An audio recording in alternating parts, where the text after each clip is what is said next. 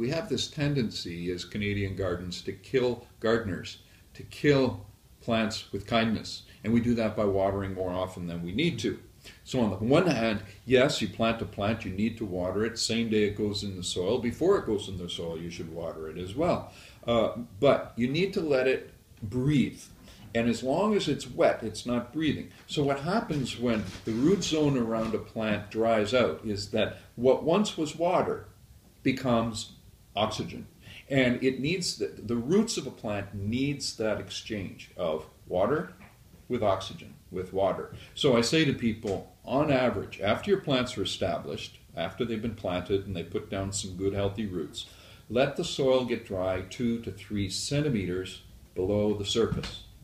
So how do you determine that? Stick your finger in the soil. That's the best way. And if it's cool and wet, back off. But let the soil get dry between waterings and your plants will perform much better.